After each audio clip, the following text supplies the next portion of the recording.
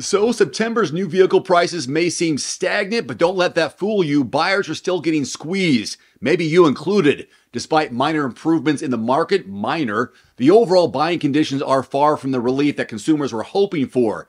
The truth is, my friends, car prices have barely budged from their astronomical highs reached during the pandemic era surge, and the so-called improvements are leaving much to be desired.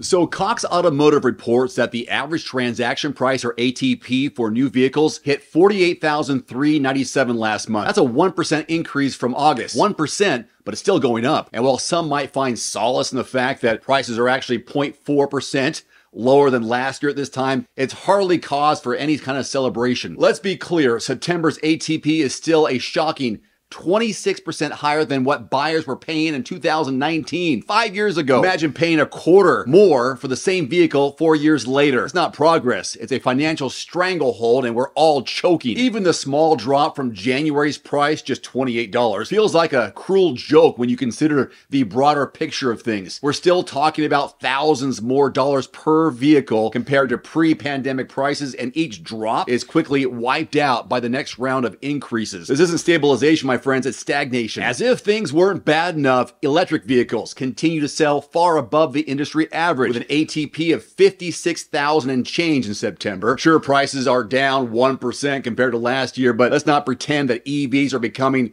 affordable anytime soon. The steep price tags are still out of reach for a lot of us, and these minor price reductions feel like a slap in the face to those who were told EVs would revolutionize affordability in the auto industry. Yes, new vehicle incentives are rising, now up to 7.3% of ATP or $3,500, but let's be real, these small discounts barely scratch the surface of the overall price burden we're all feeling. Even with EV incentives at 12%, most consumers are still paying way too much. Meanwhile, cheaper models like the Chevrolet Trax, Toyota Corolla, and Hyundai Elantra are touted as saviors in a market drowning in overpriced vehicles. But how comforting is it, really, when a cheap car still costs between 25 and 26 grand? The industry likes to tout improved buying conditions with low-stress trade-ins and price negotiations as signs that things are getting better. Sure, CDK Global reported a record high in ease of purchasing ratings, whatever that means, but that doesn't change the fact that car buyers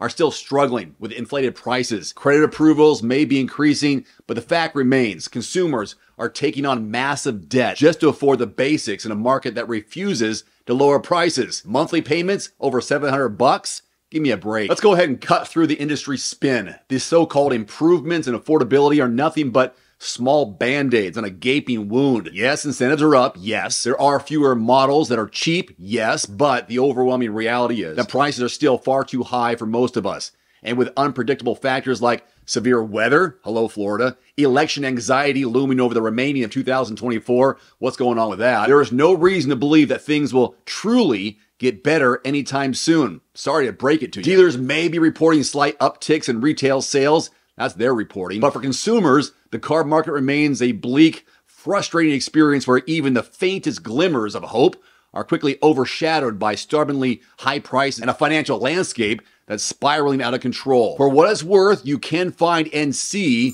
the lowest advertised prices right now on new and used vehicles in your area just by visiting quotes.everymandriver.com. Just use that drop-down menu, select the make, model, and your zip code, and you'll gain insider access to dealer pricing. If you don't like or find what you want in your area, expand the zip code, no big deal. If you're willing to drive a few miles outside your area, it'd be smart. You could save a few hundred, possibly a few $1,000s on a new or used vehicle right now. I know prices are high, but these are the best prices you can find in your area. Quotes.everymandriver.com. There's also a direct link below this video. Thank you so much for watching. If you enjoyed this video, don't forget to like, subscribe, and hit that notification bell to stay updated with the latest insights from the automotive world.